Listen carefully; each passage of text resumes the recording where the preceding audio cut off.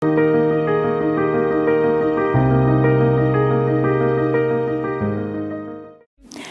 we have with us a remarkable, extraordinary, wonderful personality and icon in India, Miss Barkha Dutt. Let's give her a big round of applause. She has always been on the front line in more ways than one. And it's a pleasure to have her here with us in conversation with Miss Moria Boda. This event has been organized by Prabha Khaitan Foundation in association with ITC Kohinoor. Before proceeding further, allow me to say a few lines about Prabha Khaitan Foundation. It's a non-profit trust based in Kolkata. It was established by the late Dr. Prabha Khaitan, an eminent literature enthusiast, philanthropist, social worker, and industrialist. Prabha Khaitan Foundation began a glorious journey as a Kolkata-based non-profit trust, encouraging literary and cultural heritage back in the 1980s.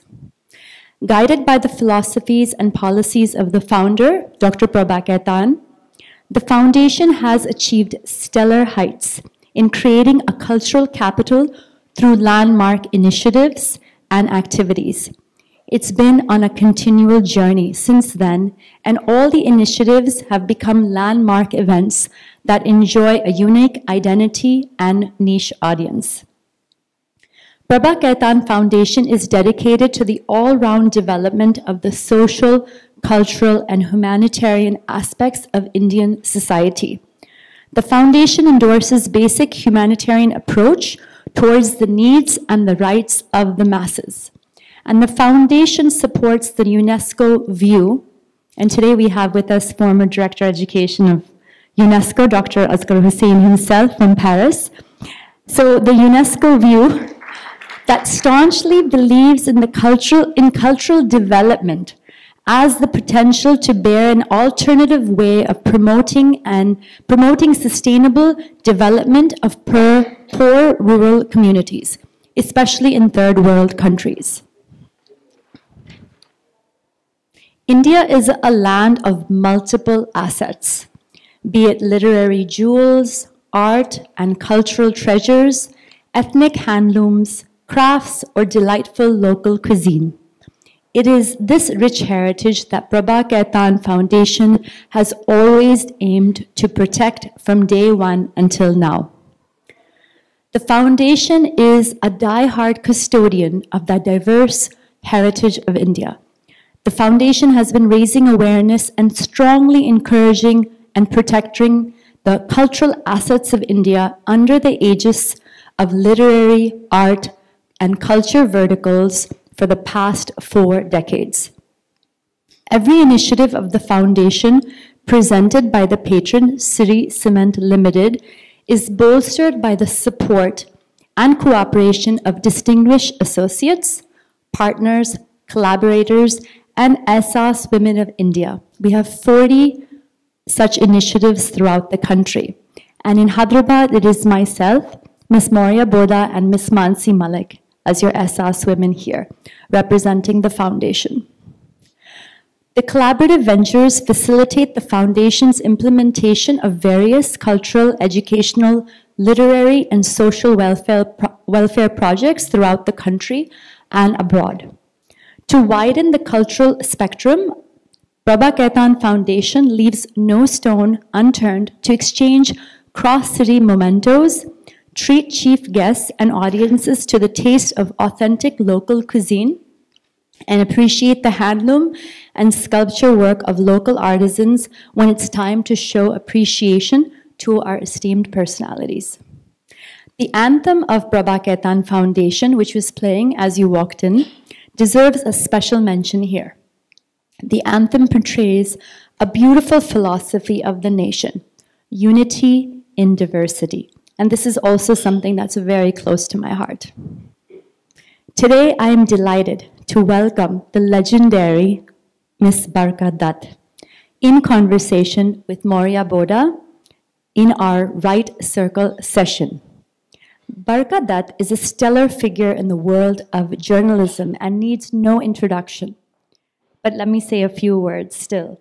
She is a well-acclaimed Indian broadcast journalist who is famous for frontline news reporting from the toughest spots in the world, including war zones and insurgencies. She became a household name with her daredevil media coverage of the Kargil War from the war grounds itself. She is a person whose passion has always won over fears, be it the Kargil War, the tsunami, the 26/11 terrorist attack. She has done a stellar job in fearless news reporting. Barkha Dutt is a featured opinion columnist in the Washington Post and Hindustan Times. She has received numerous national and international awards, including the Padma Shri. She is the founder editor of the YouTube news channel Mojo Story, an independent multimedia digital platform that covers media stories courageously, compassionately, and creatively. Her channel has been recognized twice as the best digital channel in India in 2021 and 2022. Most recently, she spent 2 years traveling throughout India, reporting on the pandemic, covering 30,000 kilometers by road. She chronicled the COVID-19 migration crisis, the biggest exodus of migrant workers all over North India, and the humanitarian crisis that hit India in her book, Humans of COVID, To Hell and Back. Her vivid recording of the human story of the pandemic spans the two dreaded 19. Conversationalist Ms. Moria Boda is an SAS woman of Hyderabad, and she is the director of Prerit Infrastructure and Infrastructure Private Limited. So before we start today's conversation, once again, a reminder to please switch off your mobile phones or keep them on silent mode. It is now time to start the session, so let's sit back and enjoy the session. Over to you, Moria. Let's give a big round of applause to welcome Ms. Barkha Dutt.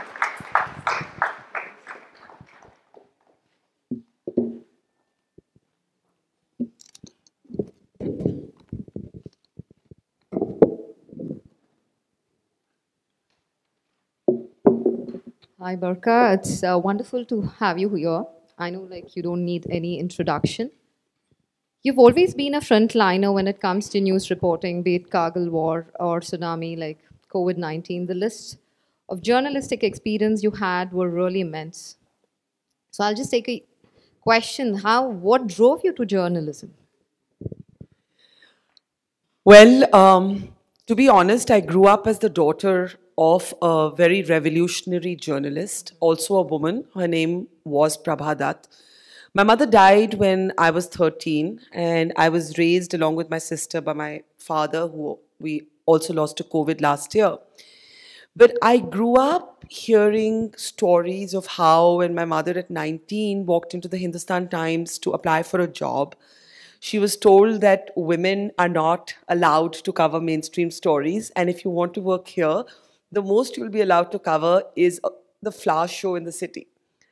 So she took the job anyway, and then bit by bit, like other women of her generation at that time, she fought and she rose to become the head of the newsroom. The other interesting thing about her and my history, therefore, is that in 1965, when India and Pakistan went to war, my mother then was an established head of the newsroom at the Hindustan Times, and she wanted to go and cover the war. And her editor told her that women cannot be sent to the front line, so this is not possible. And she said, if you're not going to let me cover the biggest story that there is right now, to mujhe aap chutti de do, I'll go on holiday. So she pretended that she was going on vacation, and at that time there was no television, there was only newspapers. So she took a notepad and a pen, she went to the war front herself alone. She had a cousin in the army, and she started reporting the war. So while many people have called me India's first woman war correspondent, that was actually my mom.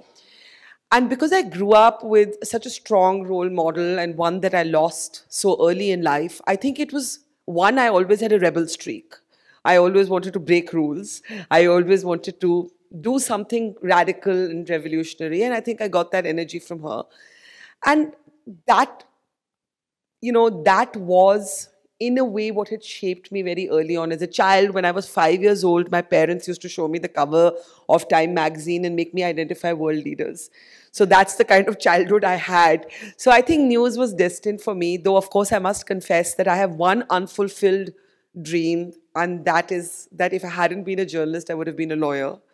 And I still keep thinking sometimes that maybe I'll sit for the law exam, but I don't know. It looks a bit scary. Once I even went and picked up the question papers and I looked at them and I was like, what do any of these questions have to do with law? I don't know if there are any lawyers in this room, but the entrance exams have become so absurd that they'll ask you things like, who won which, like in Beijing Olympics, who won gold for table tennis, etc., which I have no idea of. So I then decided not to take the exam.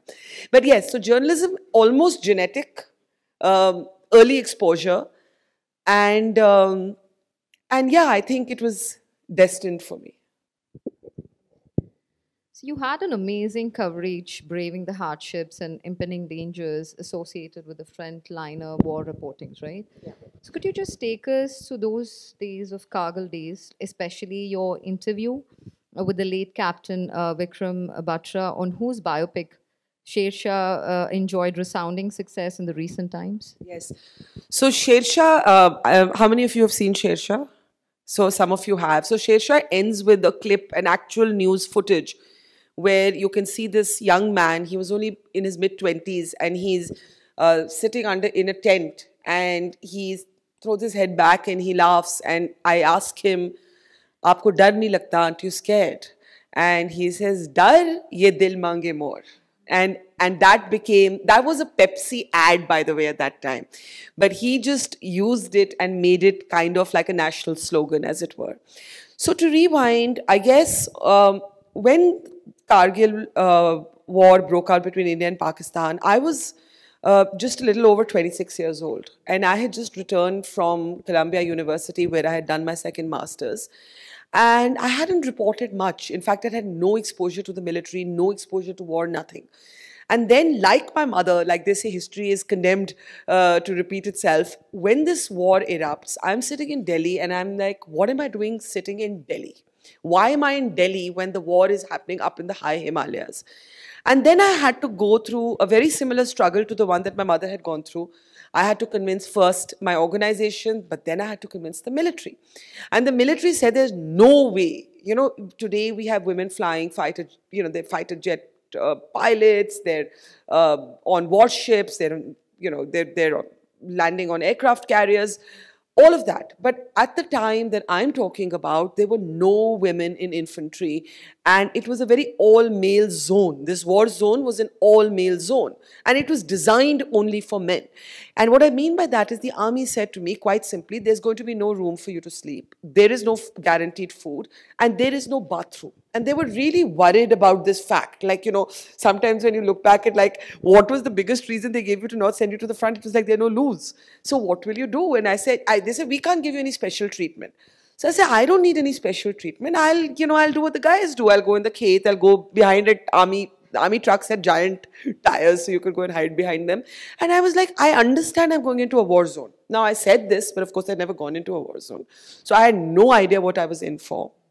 Please also remember, we can't imagine it today when everyone with a mobile phone is a broadcast journalist.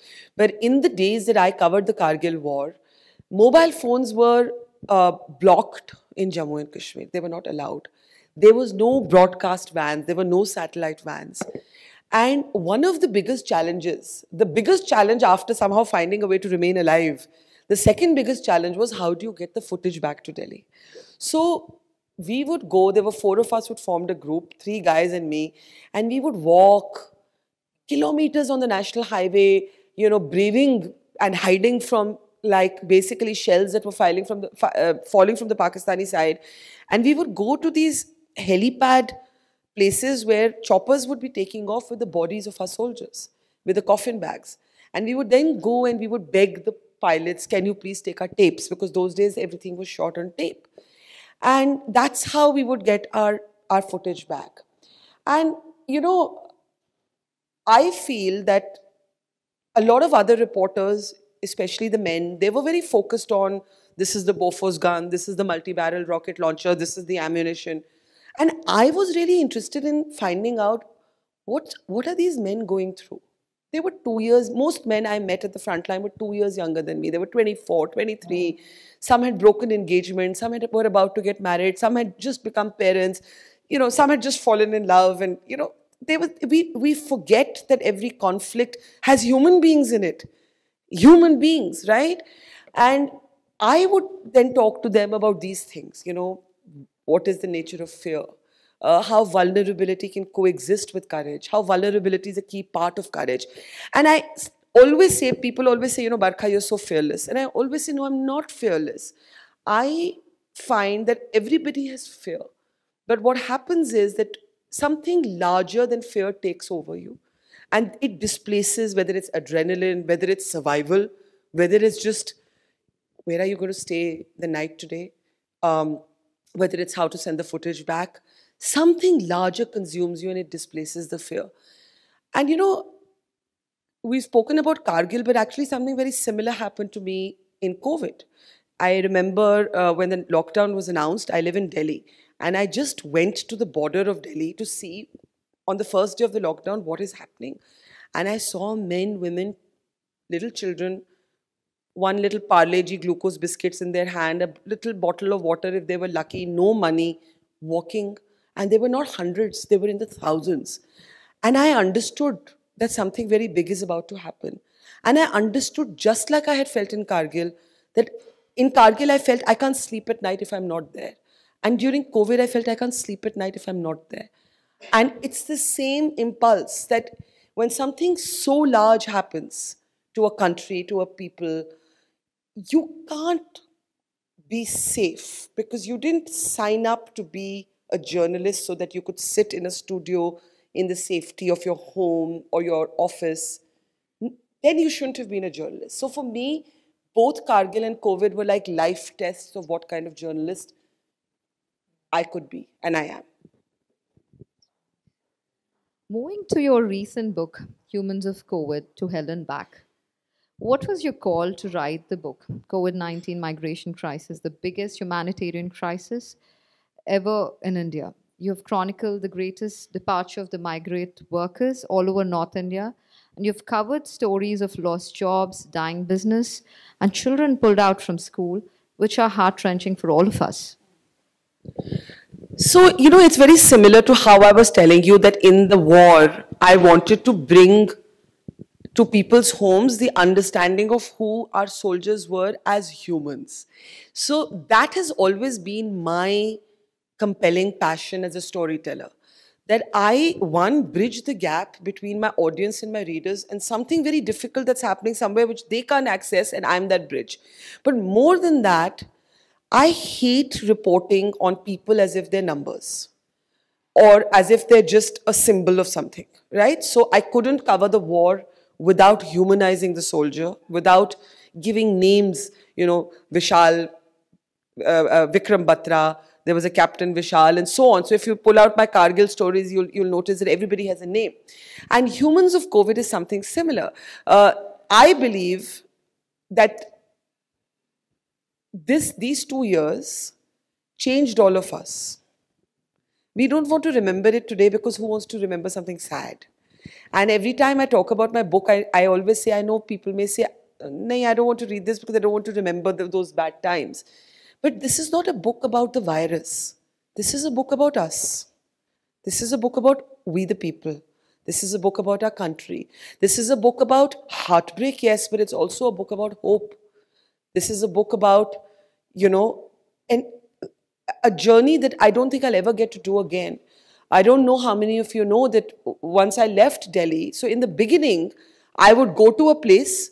Please remember, there was no place to stay. There was no food to eat. Even on the highways, no dhabas were open. Not even a glucose biscuit dukan in the initial period I'm talking about. And there was no public transport. So the only way we could travel was by road. And initially we would go somewhere, we would go maybe drive 10 hours, 12 hours and then drive back, spend the night in the car because we didn't know where to stay. And then I said, this can't be done like this. I have to just go.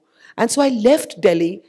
And once I left Delhi, I didn't come back till I hit the south in Kerala. I drove up and down, by the way, through Hyderabad thrice. So I just kept driving wherever I could sort of go. And I would literally, it was raw reality. And what I found was that in the midst of all that sorrow, the suffering, and in the second wave, of course, the airports were open, so I was able to fly, but I was still traveling all across the country. I also found extraordinary compassion in people. You see our TV news and you would think people are always fighting. It's not like that in life, right? In life, I can tell you the story of a man called Abdul Malbari, who ran a small trust called the Ekta Manch. And he had one ambulance, just one ambulance. And on that ambulance were written the words, funerals for lonely humans. And his life was committed to performing the last rites of those who didn't have anyone. And in COVID, a lot of people from fear and stigma abandoned, even families abandoned bodies, right? So Abdul Malbari would go, irrespective of whether you were Hindu or Muslim, he would go and perform the last rites. In Bangalore, I met a Hindu man, worked in the IT sector. His wife was 6 months pregnant when she died from COVID. The baby had to be extracted because it was a stillborn child. Now, this man had a 9-year-old daughter, and he didn't have the heart to tell his daughter that your mother has died. So he told the daughter that your mother has gone to join goddess Durga, and they're fighting COVID together. But now what to do about, he was so broken, he couldn't go and perform, he couldn't go and cremate his wife, and he couldn't go and bury his 6-month child. The group of Muslim volunteers then stepped in to do that. And he said, this is now my brother, I have a new brother. So whether it was, Hindu homes where a lot of homemakers I met said, we don't know how to help, but we decided we'll just cook 5 extra rotis. Today in our kitchens, 5 extra rotis. If we cook 4 rotis, we'll cook 5 more. And they were collected in housing societies in a plastic bag at the end of the day and taken to a migrant camp. Or they were Muslim volunteers.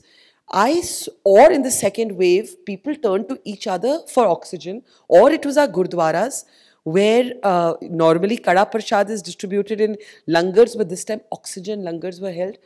I wanted to capture not just the sorrow, but the strength of us as people. I wanted to capture not just our broken hearts, but also our compassion. And I wanted to say that, what's going to happen to our children.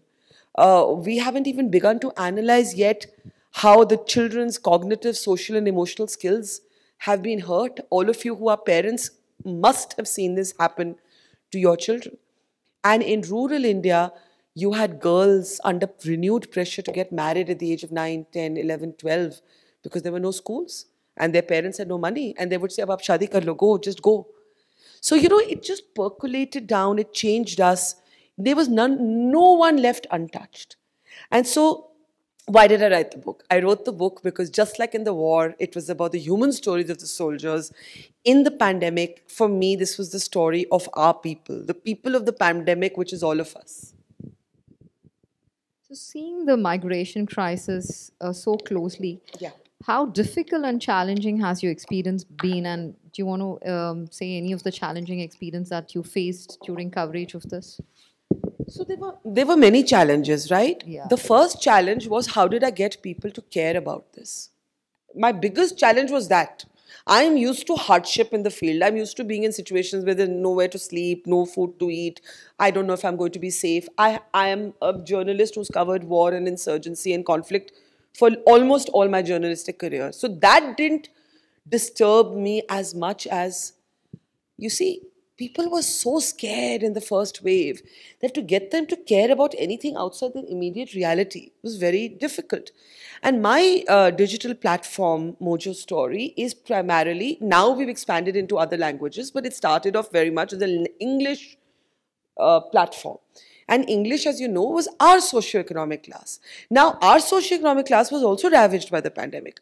So how was I going to get people to care about the fact that hundreds of thousands of people were walking home in the heat, sometimes by moonlight, without food, sometimes barefoot?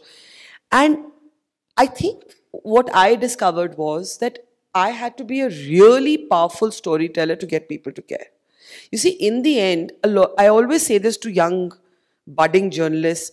I say, one, our job is not as glamorous as it looks from dur se. The other thing is, in the end, we are not NGOs, we are not activists, we are storytellers. We have to tell a powerful story to get people to care. We have to be very, very powerful communication specialists. And so the biggest challenge I faced was, how do I get a person who, yes, is suffering, but is so busy battling their own reality right now to care about the reality of a poor person right now? And that was my biggest challenge. Logistical challenges, of course, was, at every state border, we were stopped from entering. At every state border, I had to fight to get a district collector to give me permission. All of hotels like this were deserted. But to get to stay in a hotel like this, I needed special permission of the district magistrate. Then you know how our systems are. The DM says yes, the SP doesn't know. The SP says yes, somebody else doesn't know. In every state, I would have to call the chief minister's office and say, please, can you talk to somebody to let me in across the border? So there were a lot of logistical nightmares. Of course, there was the fact that when we first set off, we didn't even know that COVID was airborne. We used to wear gloves because that time we thought it's from surface, and all those strange QR codes and all, which we don't need. We didn't know it was airborne then. And, PPEs, I mean, I'll tell you a hardship. The PPE kit, which now we know is, by the way, not even necessary, but we all had to wear it then when I would go into hospitals. I would come out and I would be sick every time I wore the PPE. And I couldn't understand why I was sick. And I then started talking to nurses and doctors and basically understood. One nurse told me, it was just a sad story, that she said that, when I go home, my children don't want to meet me because my hands smell of plastic, because all day long I've been in that plastic of the PPE.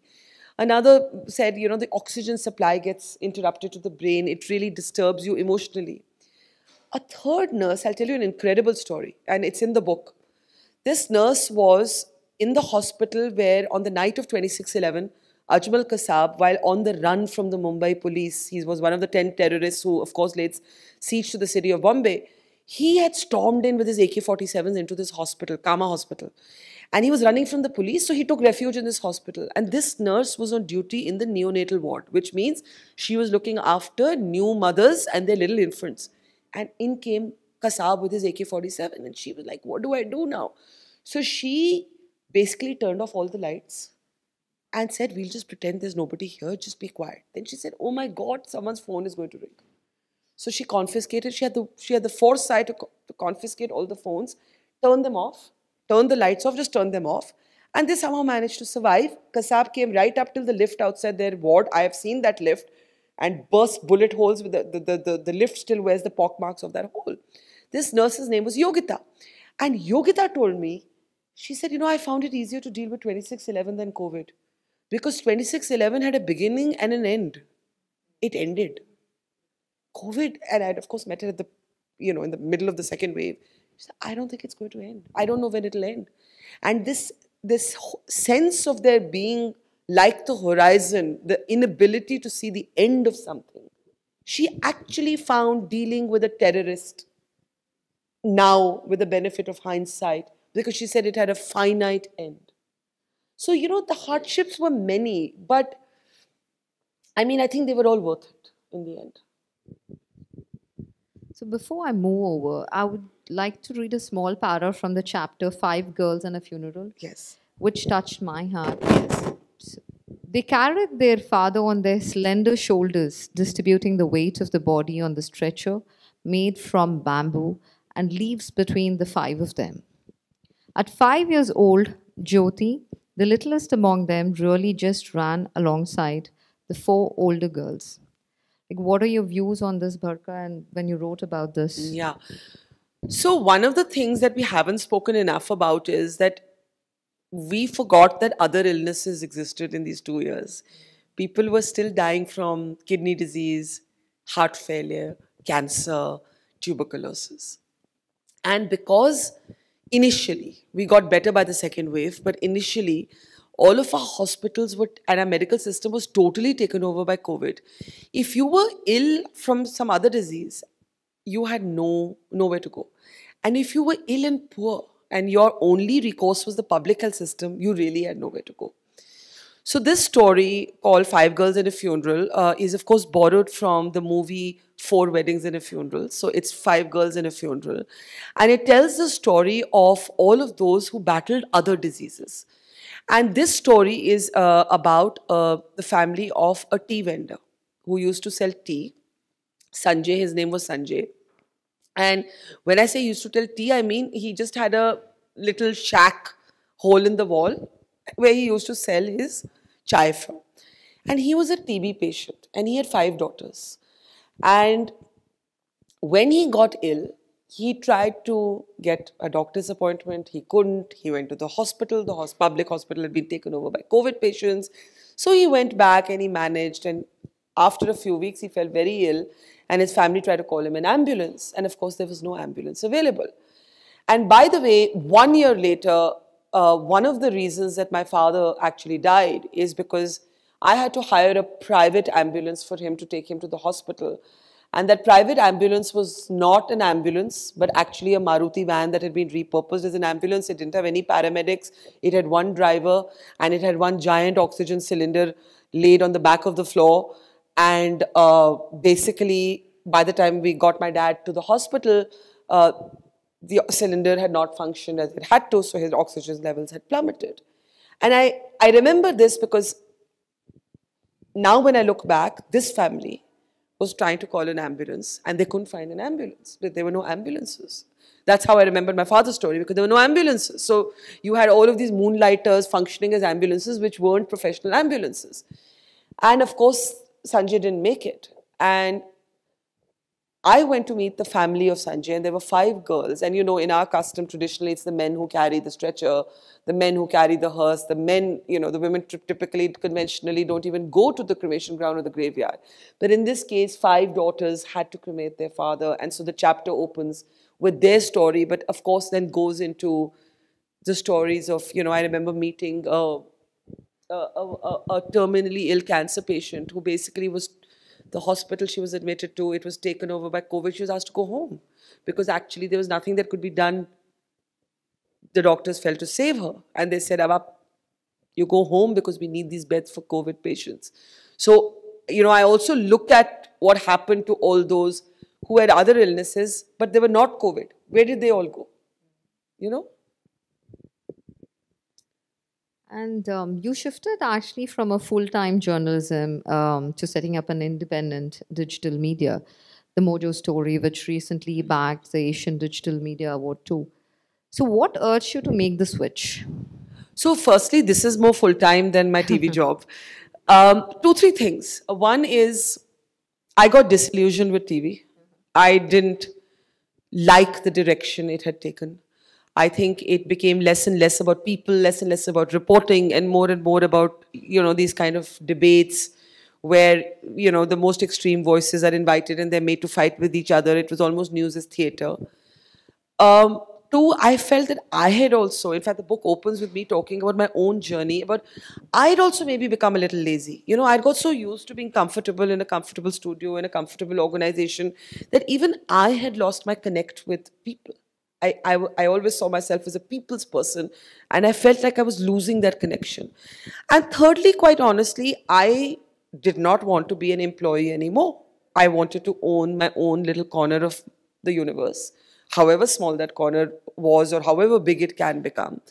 And so at the end of 2019, I just decided, Mojo means magic. So I just decided that I had to find the magic of journalism again. I had to remind myself what I loved about this profession. And so was launched Mojo and Mojo Story. And it so happened that October 2019 is when I start working on Mojo. And one after the other, there is just this crazy news cycle. So it starts with citizenship, protests against the new citizenship legislation. Then I live in Delhi, we had Delhi riots. And then we were in the pandemic. So one after the other, after the other, after the other, I was just reporting. And I love reporting, but that's all I was doing. And so that took us through 2.5 years, I mean, right till Omicron. And then, of course, I wrote my book. But we went from We started with some 20, 30,000 subscribers on our YouTube channel, and we are above 800,000 subscribers today. We hope to reach 1 million, I think, in the next 2-3 months is my target. We've just launched our website. We're a video first because I'm from the visual storytelling medium, but we hope to hit 1 million pretty soon. And you know what? I feel freer. I feel like myself. I like the feeling of not having a boss. Of course, it comes with a lot of responsibilities because you're suddenly responsible for your team. We started with 4 people. We're 21 people now. We just won all these awards that you said, to be recognized in infancy as the best digital platform twice in a row, won a gold at the World Publishers Association, which you mentioned. But more than that, I think it's being able to do journalism that resonates with people. Yes, it'll take a little bit of time. I still go somewhere and people will say, where are you these days? There will be a certain generation which will say, where are you these days? And I always say, just go to Google Mojo Barkha, you'll find me. It's not difficult to find me. But usually that question comes from people who are not active online. Anyone who's online knows what I do. And knows very much that I have embraced my first love again, which is to do journalism that can change the lives of people and make a difference to the lives of people. So journalism is actually the foundation of the free society. Yes. So a lot of journalists nowadays are like being put on trial in the court for their public opinion, or often lose their jobs for their for their posts in the columns. So where are we headed in terms of the credibility of media nowadays? So it's a very interesting question. Wherever I go, nobody says a good thing about media, right? So especially about television. And they say, TV. And in some ways I share, that's one of the reasons I left TV. I don't identify with the way TV news has become in our country. But I always say that, when you say TRP, what is TRP? People say, TV's become all about TRP. And I say, that's true. But do you know what TRP stands for? It stands for a television rating point. What is a television rating point? It's how many people on a given day are watching a particular channel. So it's so absurd that even, let's say you leave your TV on one day and you forget to turn it off, and you have a box that measures TRPs. You've accepted that box. That channel will spike. I mean, I'm just saying, what I'm trying to say is that TRP is made by all of you.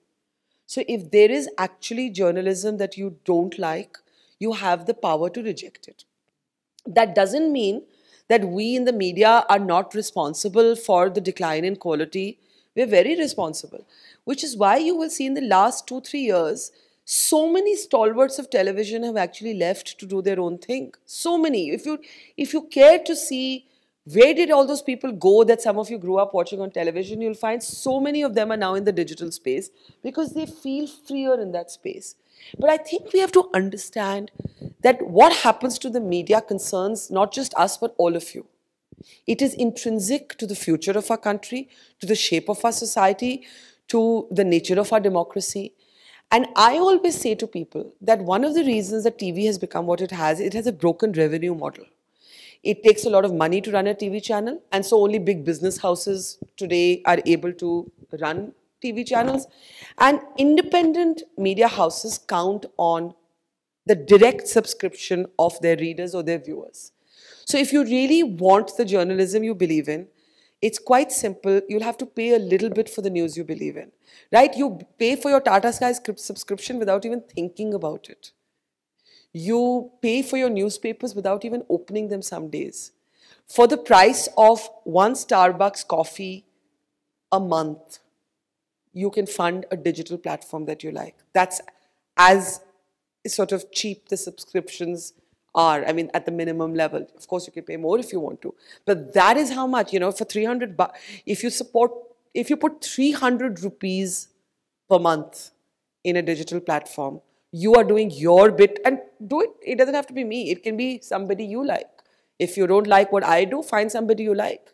But support independent journalism, because these are people who are trying to build themselves outside the shadows of corporate houses, government advertising, right? They're literally dependent on their subscriptions from all of you. So I just feel like if we all are invested in the future of the media, because it concerns us all, the quality of the media will also change. Very well said. Let me ask you a personal question. How good does it feel, given that a biopic is made? Which actor would be the best fit to play your character? So firstly, every time I see a journalist on screen, I'll see that actor giving an interview saying, "Oh, I modeled myself on Barkha." And when I see the film, I see nothing of myself in that character. So I don't know what they have done. So whether it is Preeti Zinta and Laksh, who was actually called Romila Datta, which was set in the Kargil War, No One Killed Jessica with Rani Mukherjee, but I didn't see myself in this. And to be honest, I think if there ever is a biopic, I've always said that, in my opinion, the most talented actor of her generation is Alia Bhatt. So I would very much choose her to. I also recently interviewed her, and I've interviewed her many times, and I have a sense of her. And I think she's a very, very fine actor because she seems like this young girl who won't be able to get into the depth of many different characters, and then when you see her on screen, she's completely different from what she is in real life, and that's the art of being an actor. That's nice. So, Barkha, being in this profession is very challenging, and all the more for being a woman. What is your message to all the budding youngsters who want to pursue this profession, journalism? So I think my biggest message, I have two messages, one for budding journalists and one for women in general. So for budding journalists, my message is, this is not glamorous in the way that it looks to you from afar. If you really want to make a mark, if you really want to be more than one more presenter who wears good clothes, looks good and sits in front of a camera, there are many of those, but those are not the ones, men or women, who will leave a mark. The people who will leave a mark, who will leave a legacy, are people who have touched the hearts of people. And for that, you have to take risks. Your life will be in danger. Sometimes you have to go into places where there are no clean sheets, where there are cockroaches and rats in your room. I can't remember. I mean, there were so many. I can't count the number of nights I've spent in the last 2 years in places, and I'm terrified of rats, where I've seen a rat under my bed, a cockroach in the bathroom, no water to have a bath, no loo. So if you really want to be a journalist, be a journalist if you really, really love it, because this is not a structured 9 to 5 job. This is a profession that asks passion, curiosity, and a certain appetite for risk-taking from you. So do it if you love it. If you don't love it, find something else you love. And my other message to women in general, with apologies to the men in the room, is that I meet a number of women and I always ask them, please raise your hand if you have followed your dreams, or have you curtailed your dreams for someone else? Have you curtailed your dream for your parents, for your children, for your partner? And invariably, a majority of women will say, yes, we have curtailed our dreams. And somehow we have romanticized the idea of women and sacrifice. And I think it's about time we stop romanticizing sacrifice. And though it's a controversial thing to say, I always tell to women, please be a little more selfish. The younger people today have a phrase called YOLO, you only live once. Right? I see so many mothers in particular trying to live out their dreams through their daughters, saying, what we were stopped from doing, we will ensure our daughters don't have to be. We'll raise better sons. We'll raise sons who will treat girls as equals. And that's all very well. But it's never too late to not have regrets. You're never too old to not have regrets. So to the women in this room in particular, you do only live once, and please stop holding yourself back. This starts early in our homes, from women eating at the end to women placing food before their husbands and their children before they eat. And it cuts across classes, that women are asked to curtail dreams. And I'm here to say that it's never too late to live your dream. Fantastic. So now the floor is open for the audience for the questions. You can ask the questions to Barkha. Hi, Hi. I'm Nidhi. Hi, Nidhi. So, just to start off with, being here is one of the reasons, like you rightly said, do something for your own self. Someone very rightly told me once, every day do just one thing just for yourself and for no one else. Yes. And that would, start off. So, this is one of the things coming here. Oh, thank you. Anyways, so a very interesting thing comes to my mind when you say that, you go out there for the stories and you are the storyteller.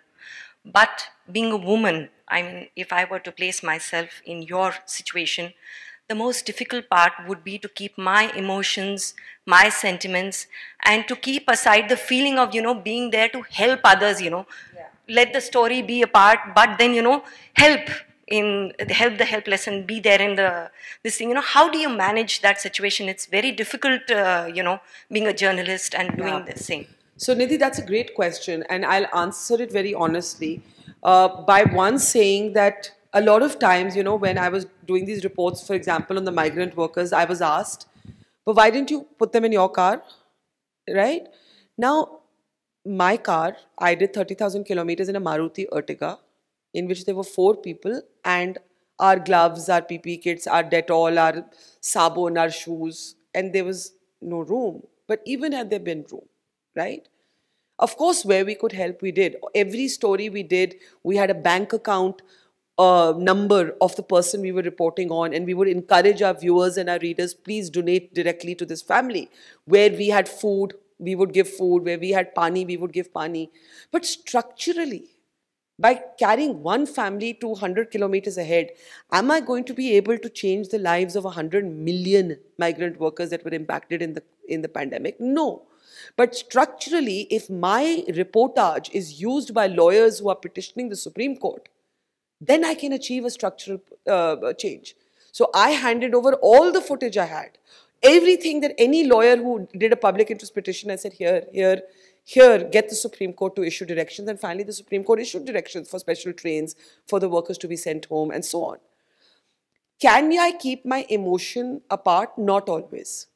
What I am trained to do, and it's come after many, many decades of doing some very difficult reporting, I'm trained to be functional. Please understand that I'm a visual storyteller, which means that at a precise moment, I have to get the shot, the interview, that moment, be cogent, say something myself, ask a cogent question that is not insensitive. So I have a functionality, but I don't hesitate to let it break. In Kargil, I didn't cry because I thought they'd say, "Ye to ladki hai, she's a girl, she's crying." And I had to really fight hard to get that assignment. In COVID, I cried freely. I cried with people, I hugged them. When they cried, I cried. We cried together, we laughed together, we ate together. It was an extraordinary time. I met an old woman outside a railway station in Mumbai called Leelavati. She's 70 years old. She'd been abandoned by her son. He'd thrown her out of the house, said, "Go, I don't have money to look after you." She's a widow. She had nowhere to go. I found her desolate outside a railway station where I'd gone to cover some other story. And she took hold of my hand and she wept and she said, "I have nowhere to go." And I wept with her because how could I not?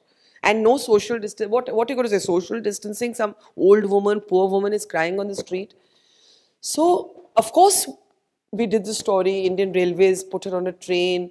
I said, "What will you do when you go to Delhi?" She said, "I'll beg." Somebody adopted her. It was a happy ending, right? Every story doesn't have a happy ending. I've been trying for the last 2 months to get justice for a woman in Punjab who was burnt. She's pregnant with twins. She was burnt by her husband. Burnt. And I interviewed her with a burnt face. So, I've seen this. I'm trying for 2 months to get something for her. I'm not able to do it. So, every story of yours doesn't lead to change. But do I keep my emotions out of it? I have now reached that point in my life where I'm comfortable enough in my own skin that I show my emotion. And I sometimes get judged for it. Sometimes people say, why are you emoting? You should have been more controlled. But I've also understood, I was interviewing Hillary Clinton once and she told me, Barkha, as women, we have to understand, if we're in the public eye, we have to grow skins as thick as the hide of a rhinoceros. So I know that no matter what I do, somebody will have an opinion. I can't be looking over my shoulder at other people's opinions. I have to just be true to myself. So I have learned as I grow older to get more comfortable with my emotions. So I don't leave my emotion out of the story. I just carry my emotion into the story now. Hello, I'm Archana here, ma'am. I would like to know why suddenly on media the Sushant Singh case was suppressed. It was hyped like anything and they were coming up with the justice with the victims.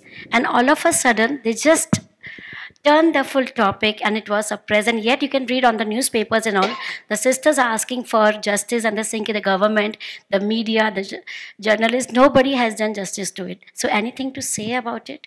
I have a different perspective on this case. I believe that it was hyped in a way where television studios became judge, jury, and executioner.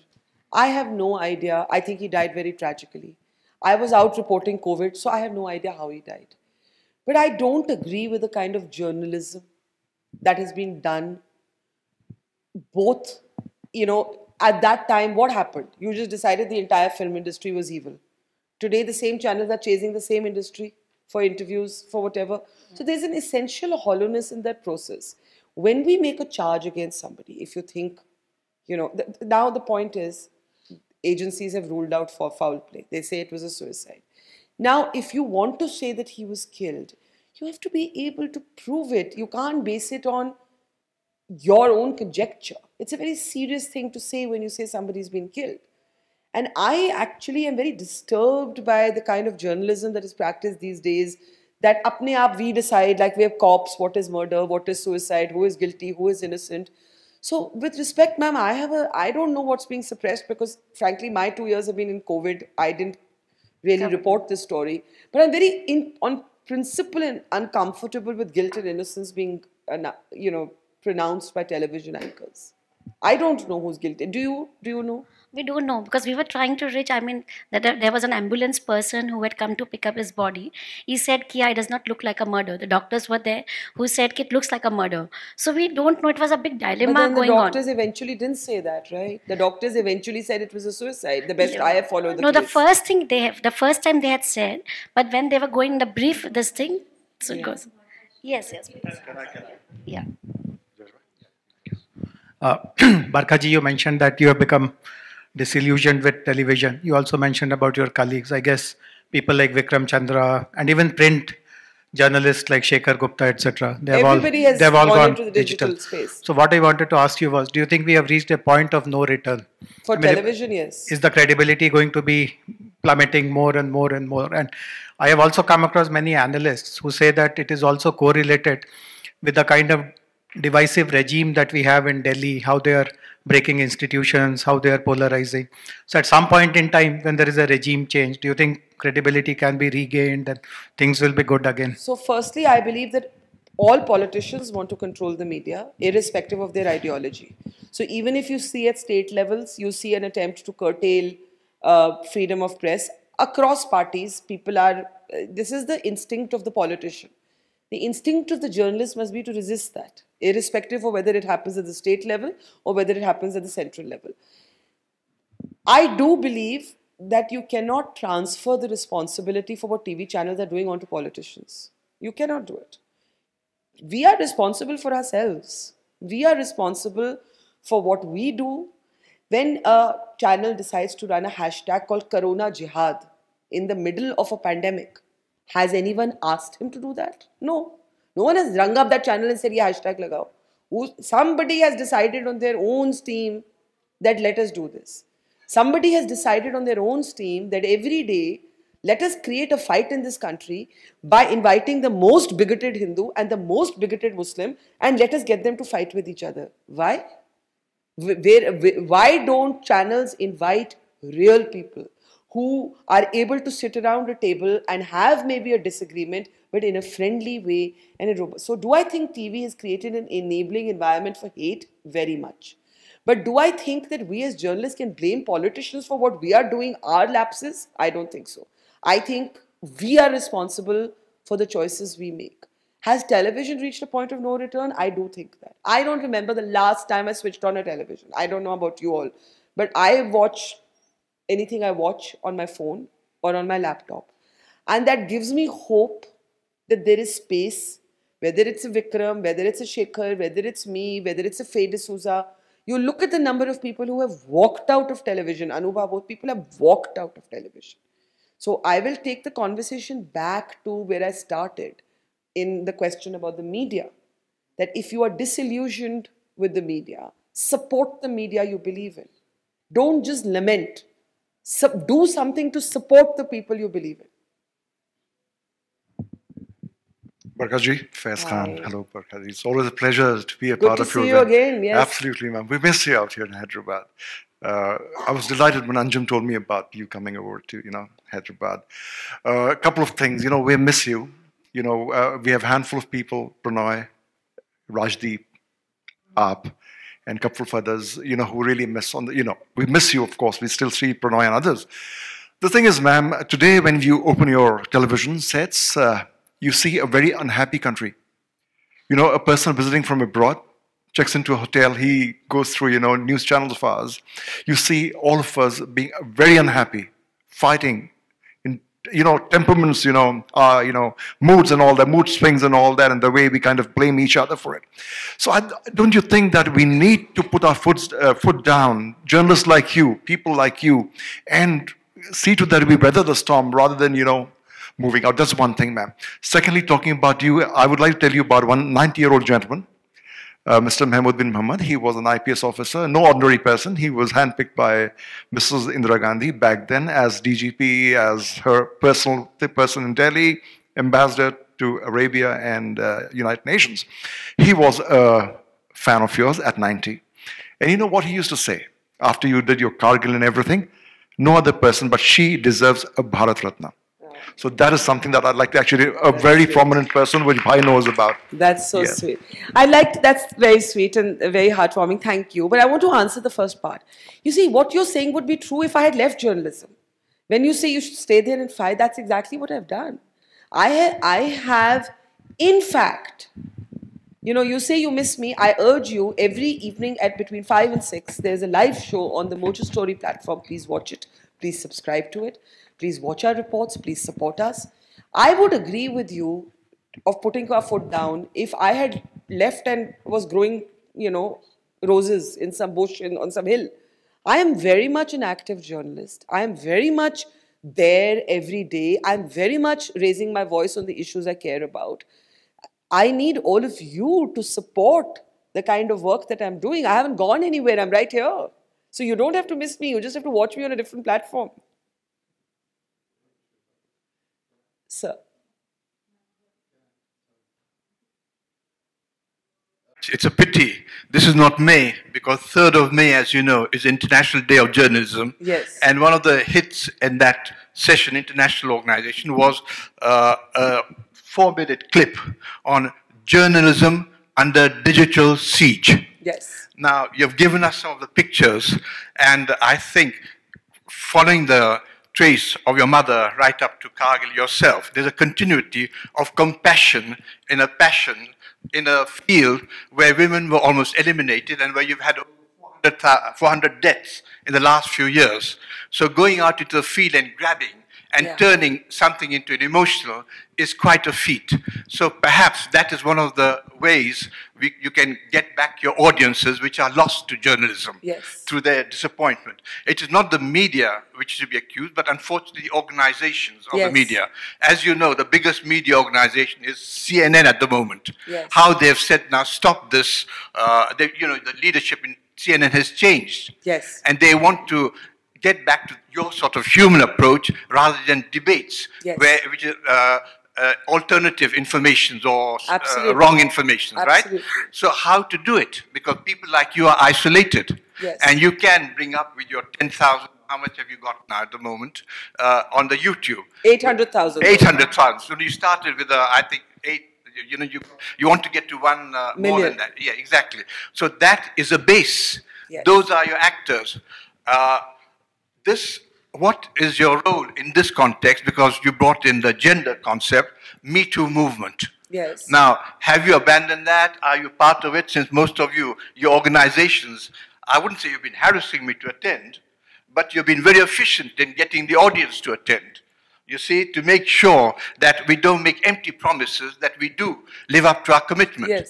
Now, how does Me Too movement fit into this, not to break up the Sita image, because Sita is still an ideal for a cultural ideal for an Indian woman, but how do we evolve this? What is your relationship with educational institutions? Because that is how you're going to change society. So there are a number of questions there. One, I would say I agree with you. I agree with you on how there needs to be much more human approach to content and not these debates, because debates by definition will be theatrical and shallow. So that's on that front. On the Me Too movement, I think it's a complex conversation. It was an inflection point that enabled women to break the silence was something that they had been encouraged or pressured to be silent about historically for decades. And it's complicated because we believe in due process, but here we were saying that you don't have to follow due process, you can still speak. So I think women had to be very, for example, I didn't, when I had to choose which stories of Me Too to highlight and which not to, anonymous complaints were not something that I agreed to, because I felt that if you were going to speak and name somebody else, you needed to be able to, at least to me, after that the law requires me to protect your identity if needed, but I had to know who you were. You couldn't write me an anonymous email, not tell me who you were and make an allegation about somebody.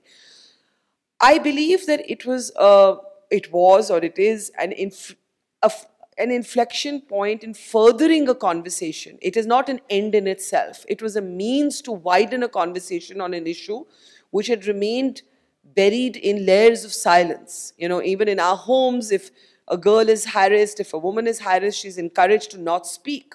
And I think we have to recognize that the essence of Me Too was to encourage women to speak. That said, there is no substitute, in my opinion, for eventually believing in the legal system. And because otherwise you get into this sort of free-for-all where actually after a lot of noise, nothing happens to the person you've accused. They file countersuits. We've just seen a very high-profile Johnny Depp and Amber Heard trial take place. So I think we have to see Me Too for its essence and not for its literalism. Its essence was to encourage women to not remain silent. On the last point of whether one feels isolated, I think all of us feel isolated in different ways today in our reality. Everything is so noisy around us. Everything is so polarized. If you watch television, you think nobody, I think as you said, that if somebody's just flicking channels, they think, oh, this country is always at war with itself. But I actually find that if you go off TV and you go off Twitter and you meet in gatherings like this, you'll find people are able to talk to each other, There is still a India that is not left or right. There is still an India that sits in shades of the center.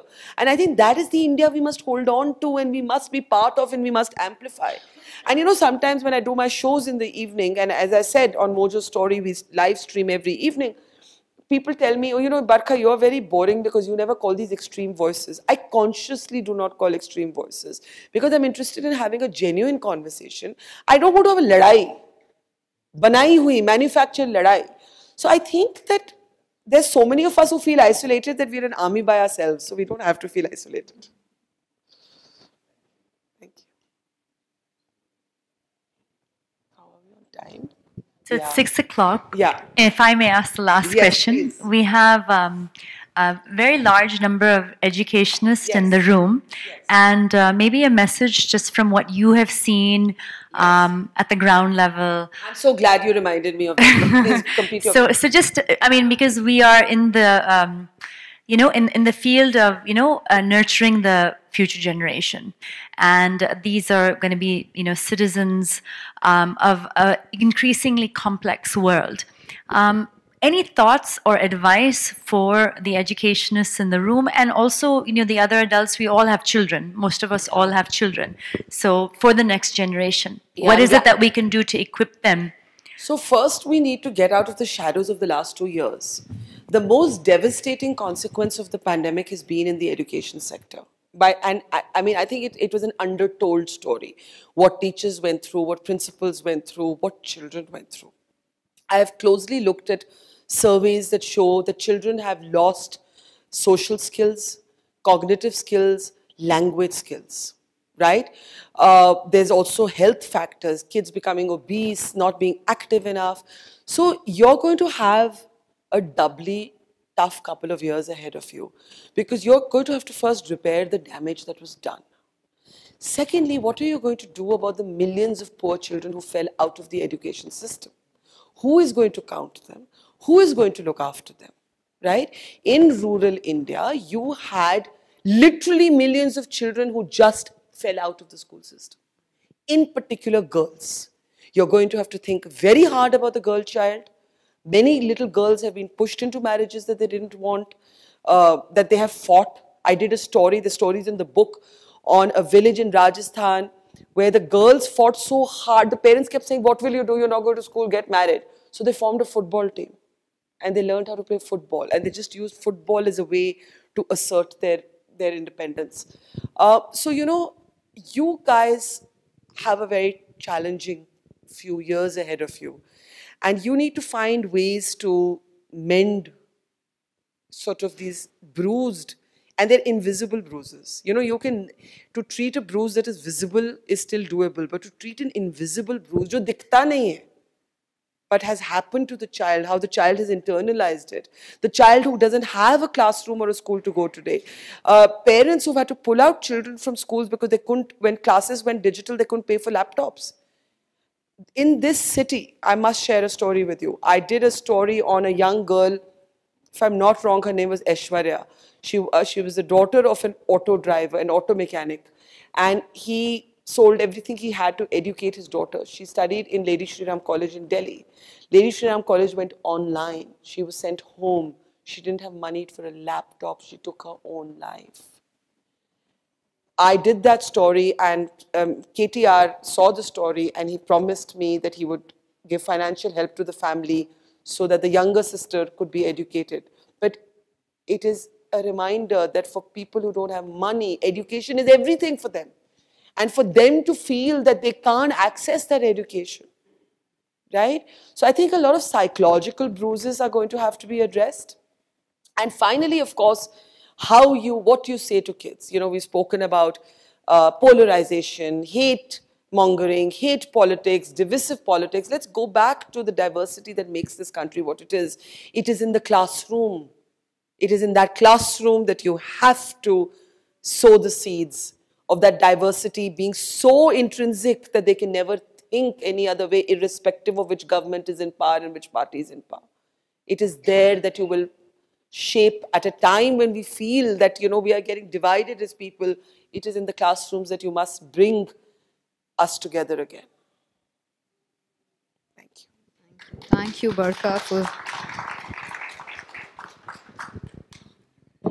Barkha, for such an interesting, heartful session. Now I request our SAS women, Ms. Mansi Malik, to give the vote of thanks.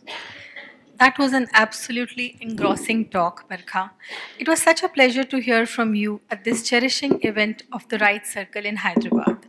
Thank you, Ms. Dutt, for sharing your experiences as a journalist and a reportage from insurgencies and war zones. The way you covered human story of pandemic on road and recorded it in your book deserves a huge applause. Kudos for being the fearless female force that you have been. On behalf of Prabha Khaitan Foundation, I, SAS woman Mansi Malik, would like to express my sincere gratitude to Ms. Barkha Dutt and Ms. Maurya Boda. I take this opportunity to acknowledge our patron Shree Cements Limited, our venue and hospitality partner ITC Kohinoor, and the amazing literary enthusiasts of Hyderabad, that is all of you. Now I request Mr. Jayesh Ranjan, Principal Secretary for Industries and Commerce and IT, to felicitate Ms. Barkha Dutt with a Madhubani shawl. Is it okay if I break it? Yes, of course it is. Please. My pleasure. Thank you. Thank you so much. I also request my fellow SAS women, Ms. Anjum Babu Khan and Maurya Boda, to join for a picture.